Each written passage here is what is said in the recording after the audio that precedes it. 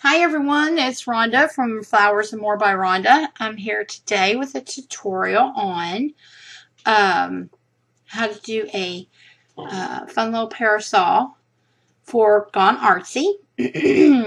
Now I'm redoing this video. I'm still learning my video maker, so I keep saving it in the wrong spot and then I sound like a chipmunk. So I'm redoing it as it has been completely done. I'll tell you a little bit about the products that I've used here. First of all, this was in some yard sale stuff. It's a curtain rod, but I didn't quite understand it because of the packaging it was in. So I thought, I'm going to hold on to those. I may need them someday. So luckily I have another one. And then here's the extra pieces, which I can hold on to for something else for later. And to give you an idea of the length, it's about close to 12 inches. So it made a nice little fun size piece here. So what I've done is this was some scrap material, and I just cut myself off a nice big circle because I knew I wanted it to come just a little more than halfway down the, we'll call it the arm. And then what I did was I went around the edges and I hot glued on this beautiful beaded trim here from Gone Artsy. And as I glued, I sort of puckered it a little to sort of give it a little bit of a pleat. And after I did that, I found my center point and I hot glued this in with just a little bit of glue at the end down here just to hold it in place. And then once I gathered up my material and I had it, nice and foofy like I wanted it, next I used the new seam binding from the shop in sort of a hot pink and a silver, and just tied it off. And next, as I held it in place, I kind of glued it down in here so that way it would gather up around the arm of the parasol. And next, I added on this piece of bling here. It was sort of a bowl shaped, so it fit perfectly on the end to decorate that end piece up. Very pretty piece, pearl bling set in a gold tone setting.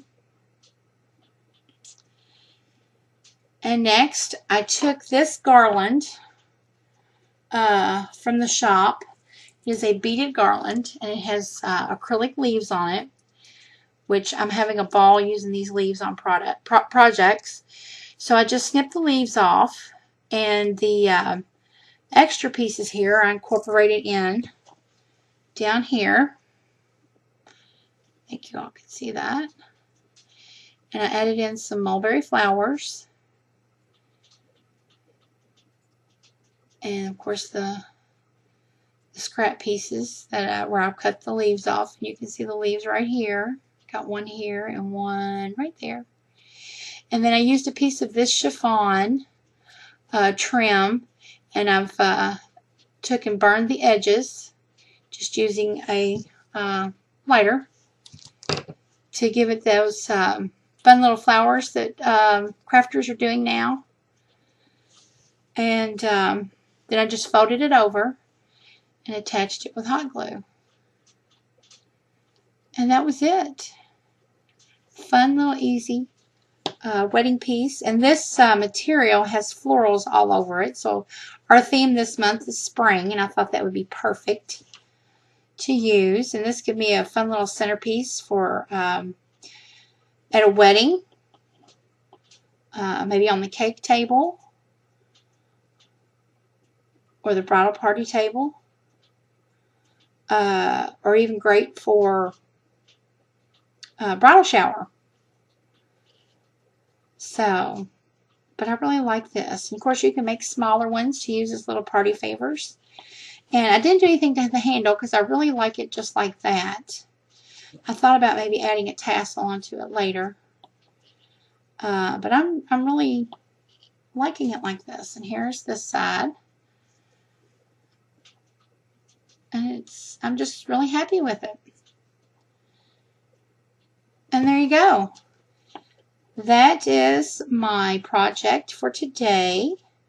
Again, our theme is spring. So stay tuned and keep watch for more projects by the awesome DTs at Gone Artsy. And until next time, bye-bye.